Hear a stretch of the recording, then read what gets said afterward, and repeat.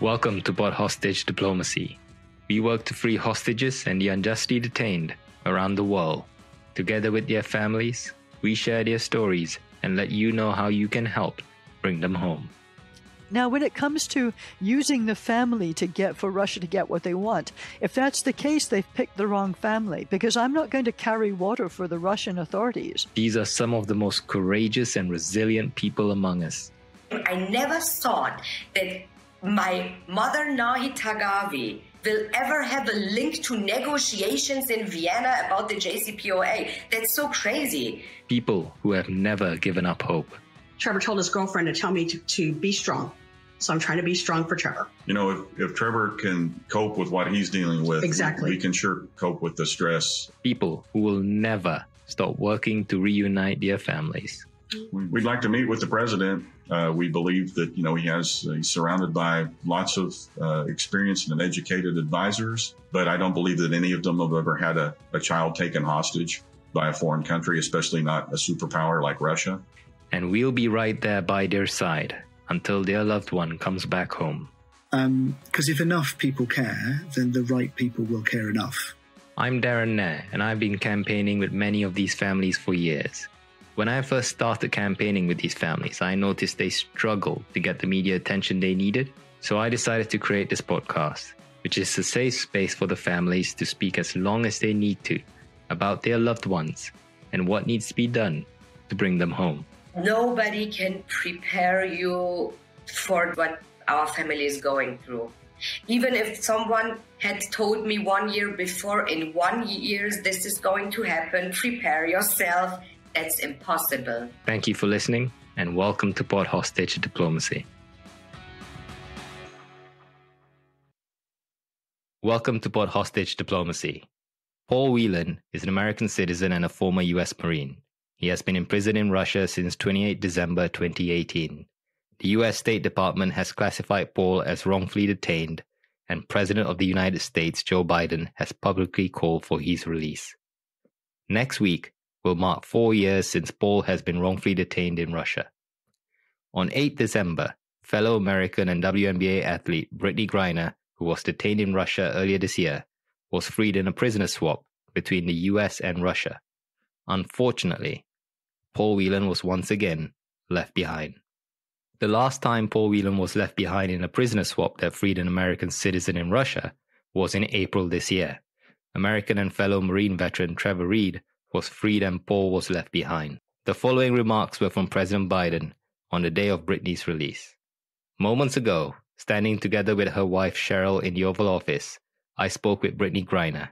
She's safe, she's on a plane, she's on her way home. After months of being unjustly detained in Russia, held under intolerable circumstances, Brittney will soon be back in the arms of her loved ones, and she should have been there all along. This is a day we've worked toward for a long time. We never stopped pushing for her release. It took painstaking and intense negotiations, and I want to thank all the hardworking public servants across my administration who worked tirelessly to secure her release. I also want to thank the UAE for helping us facilitate Brittney's return, because that's where she landed. These past few months have been hell for Brittney and for Cheryl and her entire family, and all her teammates back home. People across the country have learned about Brittney's story, advocated for her release, stood with her throughout this terrible ordeal, and I know that support meant a lot to her family. I'm glad to be able to say that Brittney is in good spirits. She is relieved to finally be heading home, and the fact remains that she's lost months of her life, experienced a needless trauma, and she deserves space, privacy, and time with her loved ones to recover and heal from her time being wrongfully detained. Brittney is an incomparable athlete, a two-time Olympic gold medalist for Team USA. She endured mistreatment and a show trial in Russia with characteristic grit and incredible dignity. She represents the best America, the best about America, just across the board, everything about her. She wrote to me back in July. She didn't ask for special treatment, even though we've been working on her release from day one. She requested a simple quote, "Please don't forget about me and the other American detainees. Please do all you can to bring us home." We never forgot about Brittney, and we've not forgotten about Paul Whelan, who has been unjustly detained in Russia for years. This was not a choice of which American to bring home. We brought home Trevor Reed when we had a chance earlier this year. Sadly, for totally illegitimate reasons, Russia is treating Paul's case differently than Brittney's. And while we have not yet succeeded in securing Paul's release, we are not giving up. We will never give up. We remain in close touch with Paul's family, the Whelan family, and my thoughts and prayers are with them today. They have to have such mixed emotions today, and we'll keep negotiating in good faith for Paul's release. I guarantee that. I say that to the family, I guarantee you. And I urge Russia to do the same to ensure that Paul's health and humane treatment are maintained until we are able to bring him home. I don't want any American to sit wrongfully detained one extra day if we can bring that person home. My administration has now brought home dozens of Americans who were wrongfully detained or held hostage abroad, many of whom had been held since before I took office. And today we also remember the other Americans that are being held hostage and wrongfully detained in Russia or anywhere else in the world. Reuniting these Americans with their loved ones remains a priority for my administration and every person in my administration involved in this.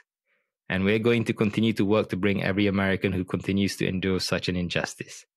We also want to prevent any more American families from suffering this pain and separation. And I strongly urge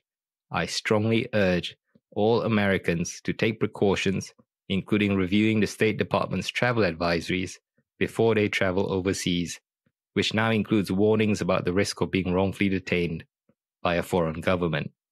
Make no mistake about it, this work is not easy. Negotiations are always difficult. There are never any guarantees. But it's my job as President of the United States to make the hard calls and protect American citizens everywhere in the world. Anywhere in the world. And I'm proud that today we have made one more family whole again. So welcome home, Brittney.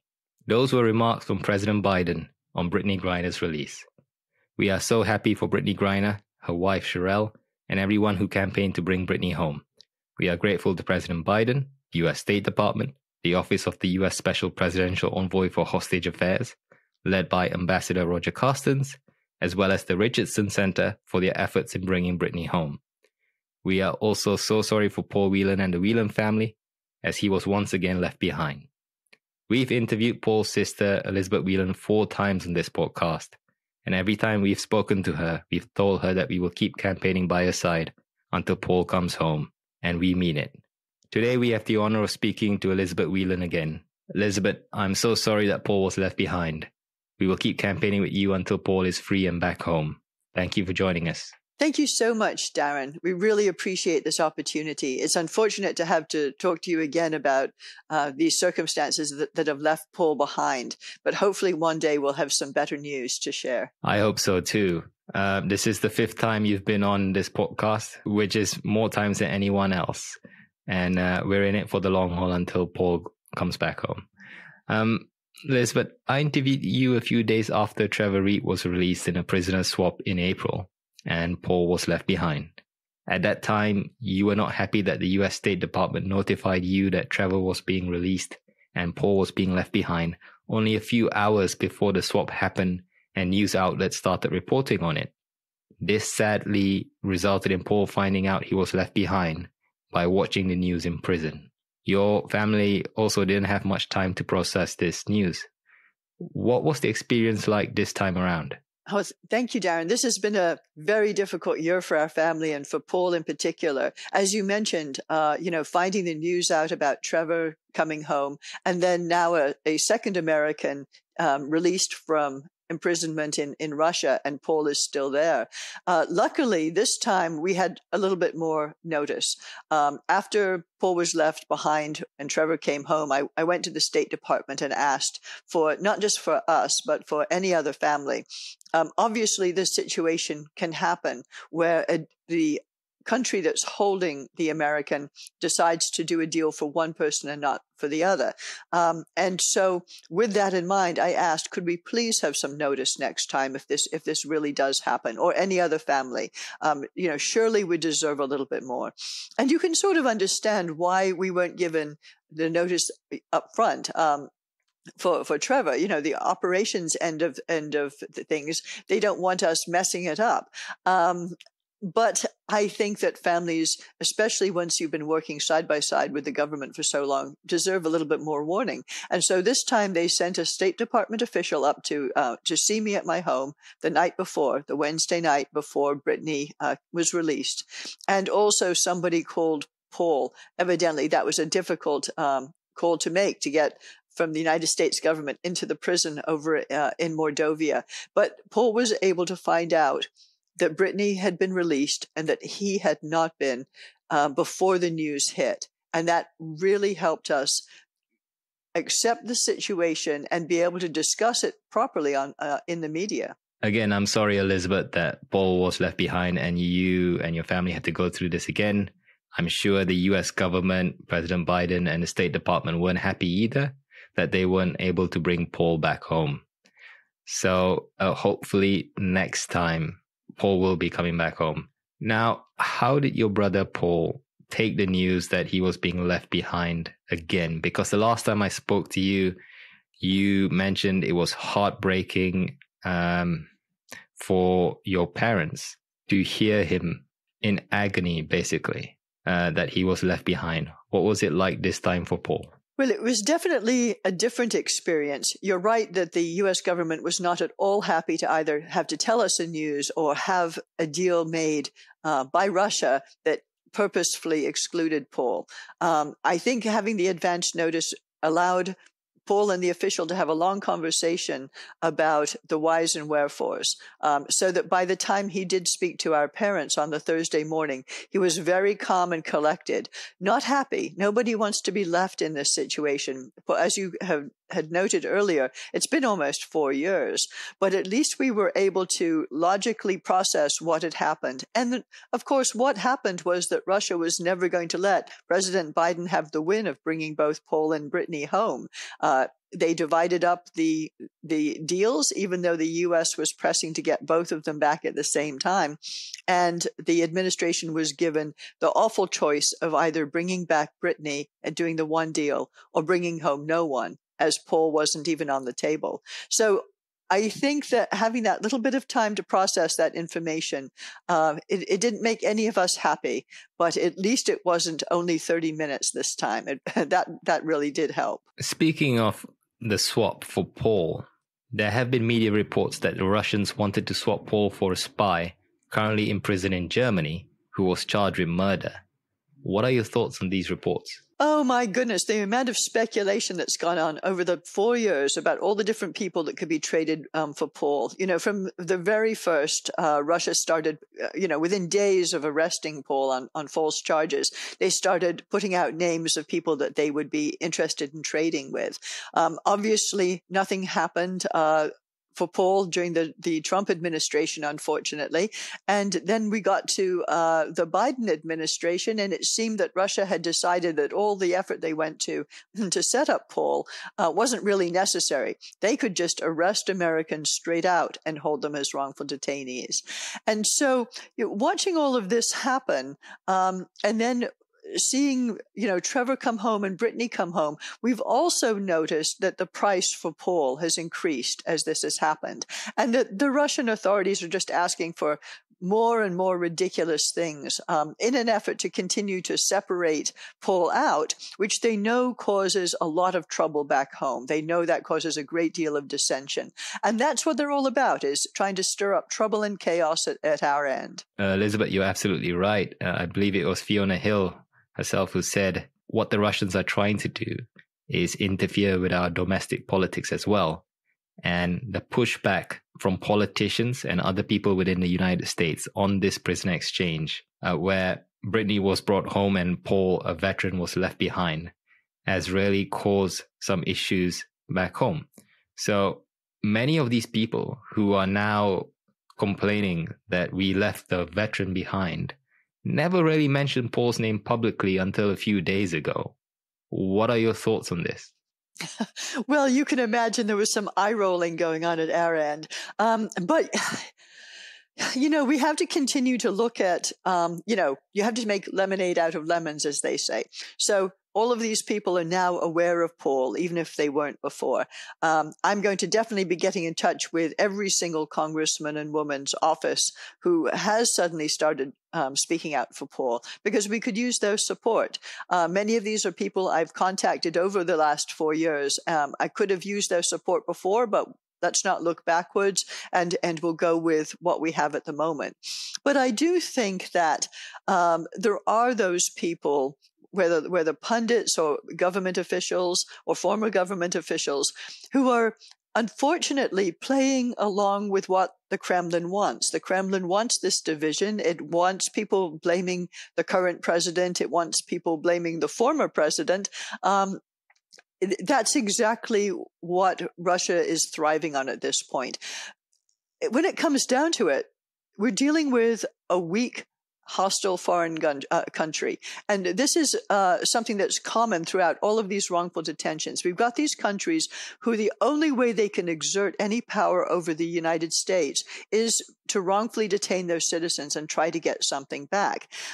What we need is for all of these Congress people, pundits, etc., to start supporting whatever current administration it is, doesn't matter which side of the aisle, to help get Americans home, and to also recognize that the divisions that we see are being exacerbated and encouraged by that hostile government trying to undermine the strength of America.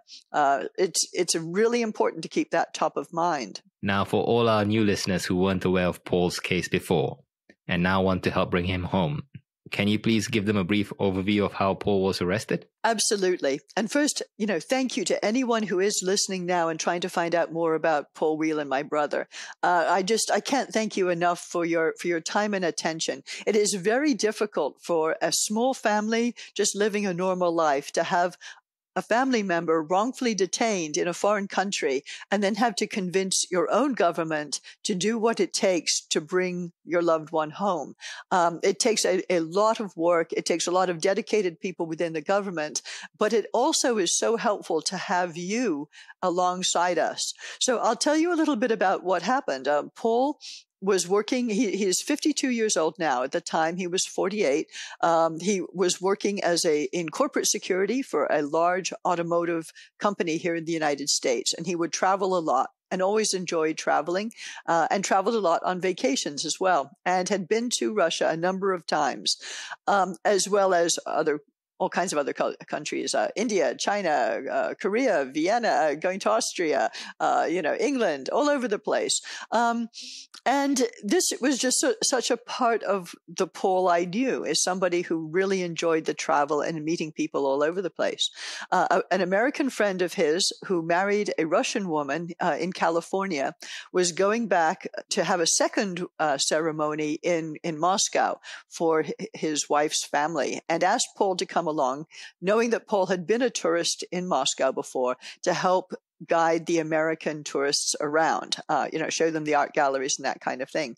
And Paul, for this friend, decided he would do that. It was during that time that the Russian security services, the FSB, set him up for espionage, and did that by using a person who he had known for quite a while on these trips, to give him a USB drive. And then Paul was getting ready for the wedding. The FSB then knocked down the door, basically, arrested Paul 5 minutes later, and said that he was holding a USB drive that had state secrets on it. So this is the sort of thing that one imagines or sees in movies. You never think it's actually going to happen to you. When they arrested him, they held him, not allowing the U.S. consular services to see him for almost a week. During that time, he was appointed a lawyer who was a Russian fellow, not somebody we knew. And by the time that the consular folks were able to see Paul, Paul had been charged with espionage, which nobody believed to be true. No one believed that Paul was a spy. However, they still held Paul for 18 months in a notorious prison in Moscow called Lefortovo, held a sham trial, much like what we just saw happen with Brittney Griner. And many hearings that Paul was not allowed to speak to anybody. He started, you might have seen pictures of him holding up sheets of paper, with notes to media because he wasn't allowed to actually talk to anyone. And we were not able to speak to him for about 18 months ourselves, only send letters back and forth. It took about 6 months to go either way. It was a very frustrating and trying and exhausting time for all of us, but particularly for Paul, who did not know whether we back here in the U.S. really believed that these charges were true. As it was, we did not. We never believed these charges were true. But now we're in this situation where Paul has been held. He's now in a prison camp in a province called Mordovia, and he has now been there for 2 years while this travesty goes on. As I mentioned, the Russians have gotten lazy over time. They realize they can just now outright arrest Americans without going through all the theatrics of a setup. But Paul, unfortunately, was subject to all of that. Elizabeth, I absolutely agree with you that this is Russia practicing hostage diplomacy, also known as state-sponsored hostage taking an innocent American captive, putting them in prison on false charges and sentencing them to years in prison for the sole purpose of extracting concessions from the US government. They did this to Trevor Reed, and now they're doing it to Paul Whelan. Paul was recently admitted to hospital. Can you tell us more about this? Because it wasn't the first time he's been admitted to hospital in the 4 years. He had to undergo emergency surgery previously. What happened this time? Well, as you said, he had emergency surgery right about the time of his trial in 2020, and that was a horrible experience.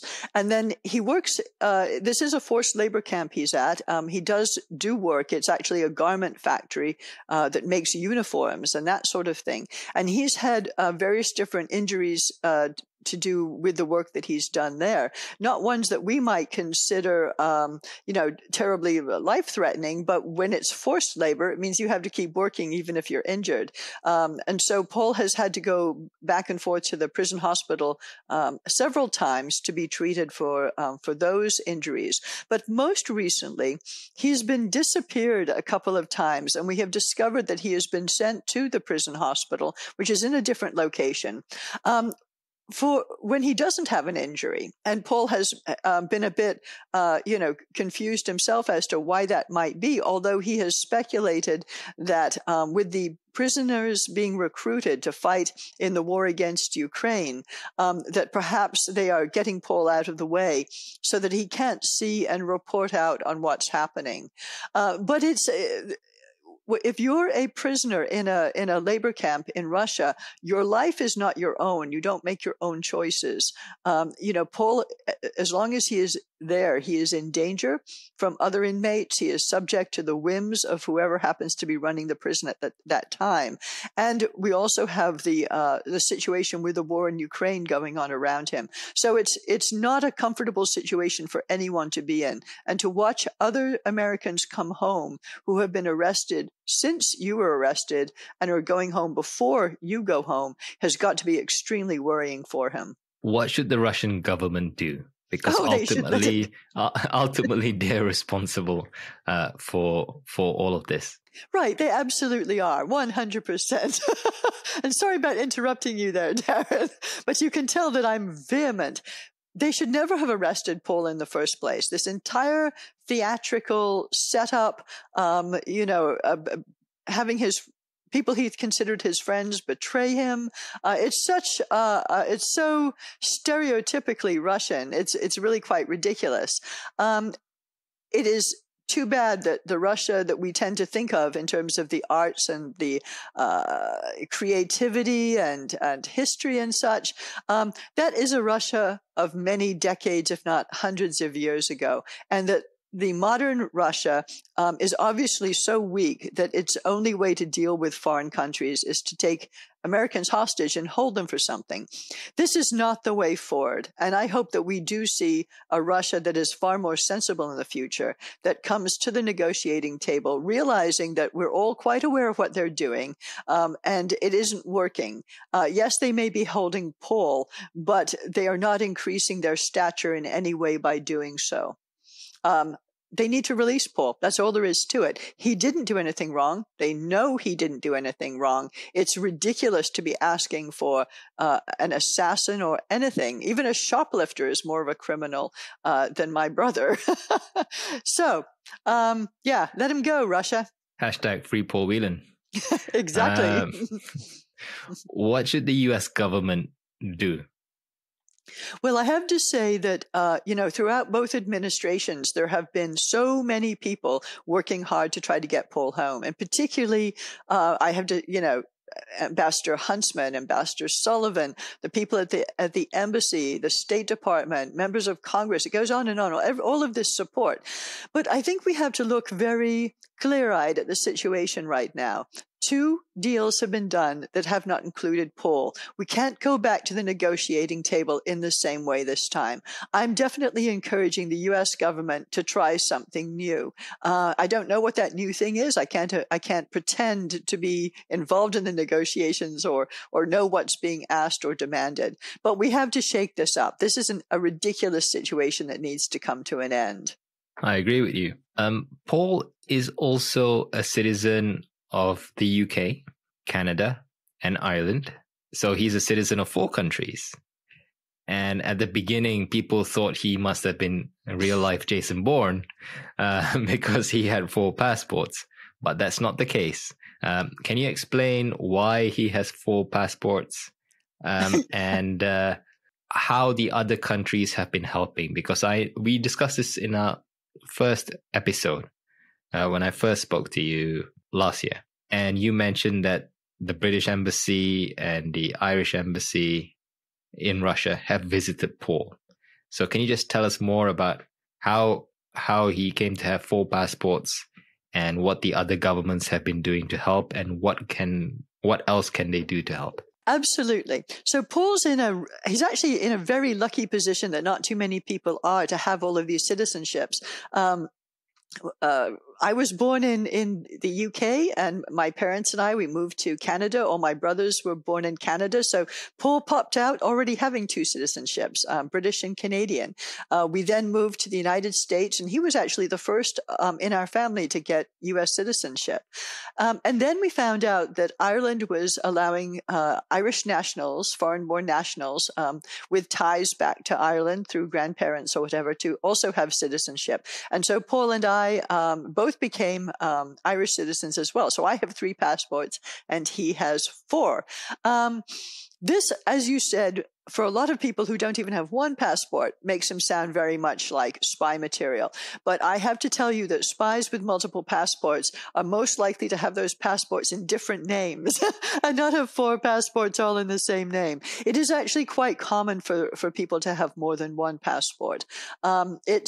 It's one of those things, though, I think that did probably surprise the Russians. When Paul was arrested, he was not only calling for the U.S. consulate people to come and visit him, but said, you also need to call the Canadians, the British, and the Irish, because I want to see all of them. And I have to say, the embassies have been fantastic about supporting Paul. Not only have actual ambassadors gone to his hearings, they have visited him in Mordovia. They realize that this whole business of foreign countries holding citizens wrongfully has got to stop. And they're showing their overt support by visiting. And of course, all of these people are also helping make food deliveries for Paul or take him supplies when the prison allows. They've just been wonderful. Now, it is up to the U.S. To lead the whole charge to get Paul released. What tends to happen if you are a dual citizen and you're traveling on one of your passports and something happens to you, usually the country whose passport you were traveling on is the one who ends up having to deal with whatever situation comes up. That's just sort of the way that these countries tend to work that. So the U.S. has the lead on negotiating for Paul, but the other countries are supporting that effort. Well, that's good to know. I did try getting British members of parliament to take up Paul's case here in the UK, unsuccessfully though. But it's good that the US is taking the lead, and at least the British embassy in Russia is providing support to Paul. what can journalists and news outlets do to help? I know we discussed this in our previous episodes.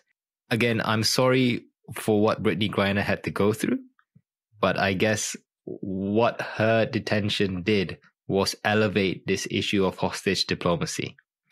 And that in a way helped all the other families, because not as many people cared about wrongful detentions abroad. Not many people knew that there were so many Americans wrongfully detained abroad until this happened to Brittney Griner.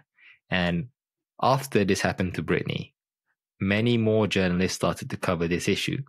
And to their credit, some of them are still covering this issue, and they've started speaking to other families too.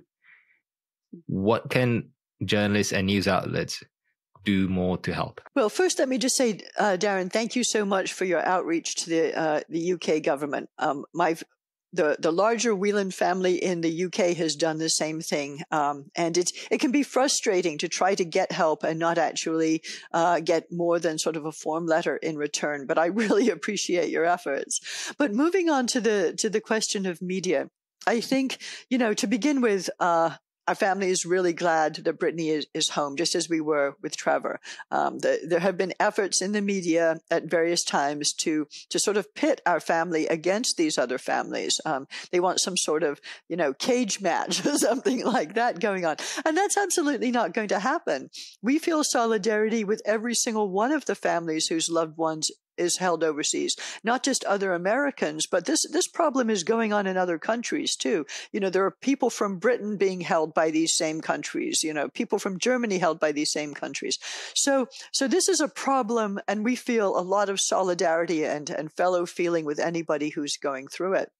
And so when it comes to journalists, we have had all of this attention because of Brittney's celebrity. It has certainly shone a light on wrongful detention overall. But it is difficult to get some journalists to focus on the real problem, which is not what is Biden doing wrong, or what did Trump do wrong, or fomenting any of the partisan politics already going on. It's not a matter of what we think of Brittney's celebrity or what we don't think. It's very difficult to get everyone to focus on the real problem, which is Russia. Russia is the one that set up Paul. Russia is the one that arrested Brittney. Russia is the one that arrested Trevor and decided for both of them to give them ridiculous sentences as part of this coercion. Wrongful detention doesn't always mean that somebody has been arrested and they were innocent completely of a crime. Sometimes there is some morsel that the foreign country can hold on to, but then greatly inflate how they sentence or some other treatment that they give to the American to be able to use them in a coercive manner. And this sort of understanding of what goes on with wrongful detention is really important for journalists and media to know about, because it isn't just a matter of, Biden must have picked so-and-so because of their celebrity. That is not at all what happens. What happens is foreign countries realize that they can drive wedges into, in this case, the American people by pushing hot button issues such as race, such as gender, such as politics. It goes on.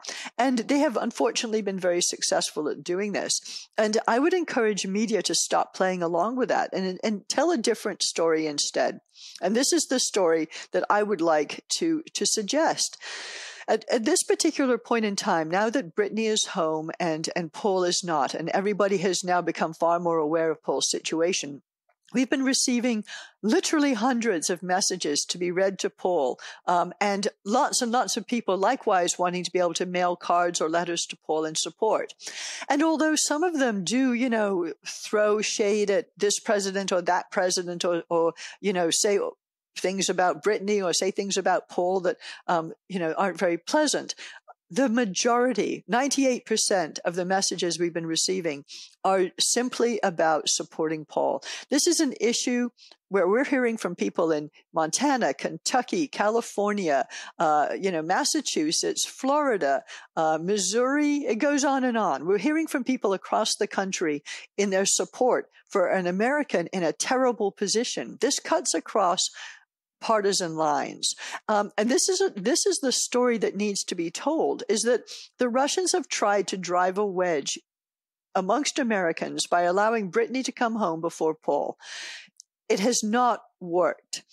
Instead, there's an enormous amount of unity, especially around the holidays, for somebody in this particular situation. And that is the story that needs to be told, that Russia has not succeeded in driving this wedge, that ordinary people understand what's going on. They see that it's Russia that is forcing this administration into a really uncomfortable decision. Do I bring anybody home, or do I let them both stay over there? And they decided to bring someone home. And the Whelan family supports that. There are things the public can do to help bring Paul Whelan home, or at least show him that he's not forgotten, he's not alone, and that there is a world of care out there. You mentioned people can write letters and send cards to Paul himself in prison. Can you just elaborate further for our listeners what exactly they can do, who they can write to? Absolutely. So this has been a bit of a confusing issue. When Russia started the war on Ukraine, all of a sudden, a lot of the mail services from the U.S. stopped doing everything. FedEx, DHL, everything just stopped going to Russia. And so for a while there, we couldn't write any letters, but we can again. We have a website, freepaulwhelan.com, and there's a Help Paul Whelan page. And on there, you'll find an address you can use. It's actually a State Department address. The mail will go to the U.S. Embassy in Moscow, and they make sure that Paul gets it. Now, it can take a long time to get to Paul. The prison censors have to go through each letter. I don't know how many people actually read English down in Mordovia, but it does seem to take a long time. But Paul does seem to get the bulk of the mail. He tries to respond, but once again, it takes a long time for any mail to get out. So if you don't hear from him, don't worry. Just keep sending him cards and letters, because he'll really appreciate it. He'll be able to thank people properly, when he does get released and comes back home. We also have an email address there where you can email a short message that we can actually read to him over the phone. He only has very short phone calls with our parents, about 10 or 15 minutes. But we can share some of those messages that way. And then I can also send printout versions of those to Paul instead. So for people who aren't really letter writers, but want to express solidarity or holiday greetings, that's one way to do it. Another way that's really helpful is to reach out to your representatives, members of Congress, senators, and tell them what you think about this. Tell them that you care deeply about Paul Whelan and you want to see him brought home. It does matter. It does. You might think that when you call and leave that message with a member of Congress that nobody cares or notices, but they actually do. I've been in those offices when those calls come in. The more calls somebody gets, the more they'll realize their constituents care, and they'll speak up, and they'll keep the pressure on the higher levels of the U.S. government to make sure that this gets done. And then finally, we also have a GoFundMe account, and what that is for is to support Paul while he's in prison. It helps pay for, we've used it for everything, from everything to translating documents because he doesn't speak Russian, to now it's for fruit, vegetables, and food. Since the war on Ukraine, the prison food has become worse and worse. Everything from aspirin, toilet paper, medicine, writing paper, stamps, to keep his phone card up so that he can call the U.S. Embassy in Moscow, which is a long-distance call for him, and his parents in Michigan, which is an international call for him. And then also to make sure that there's some money in his prison account so that if for some reason the embassy can't be in touch with him, he can still have food and supplies. So, it's really the only way we can continue to support him. Prisons in Russia are not like prisons in the U.S. They are much more, if you think of something from a 1940s war movie, it's much more like that. And so this GoFundMe account is vital. The rest of our family covers our own expenses in terms of the other advocacy, such as my trips to D.C. and that sort of thing. So 100% of the GoFundMe goes directly to help Paul. And we appreciate and thank everybody who's donated over these 4 years. Elizabeth, we're almost at the end of our interview. Is there anything else you would like to add? Well, this is sort of facetious, but, if President Putin likes Paul so much, I could paint a portrait of Paul, and he could have that hanging at his house and send my brother back home. This is a ridiculous situation for a supposedly mature country to be in, that they're going to nab Americans and hold them hostage as a means of, as you said, hostage diplomacy. That's what we're talking about. I feel it's very important that our country get a handle on this, and actually all Western countries get a handle on this. It's not. It's growing. It's a growing problem. We're seeing it happen more and more.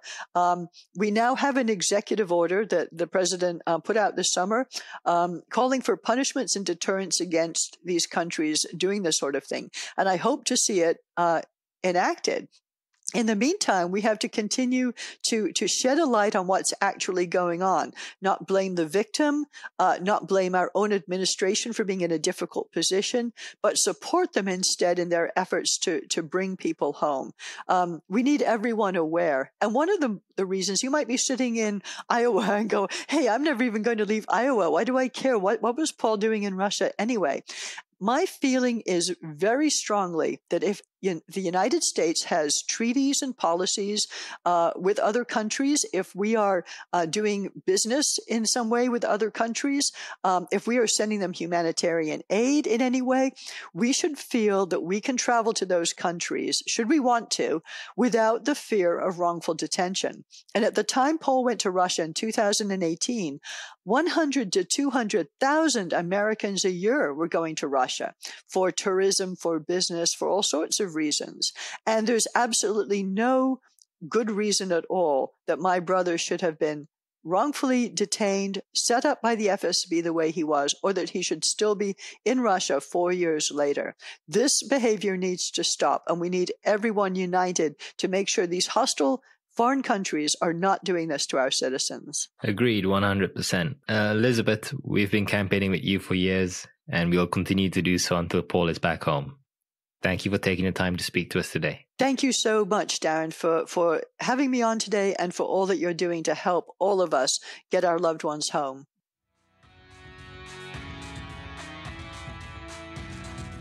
Thank you for listening to Pod Hostage Diplomacy. Thank you for giving your time and for showing these families that they're not alone, that there are good, caring people out there willing to stand by their side and help in any way possible. Because if enough people care, then the right people will care enough. This is a basic rule of thumb that is true for all campaigning. If you haven't already, please subscribe to our fortnightly newsletter called The Hostage Briefing. It's the best way to keep up to date with the cases we're working on, as well as new episodes. You can subscribe to this newsletter using the link in the description of this podcast episode that you're currently listening to. Thanks again, and take care.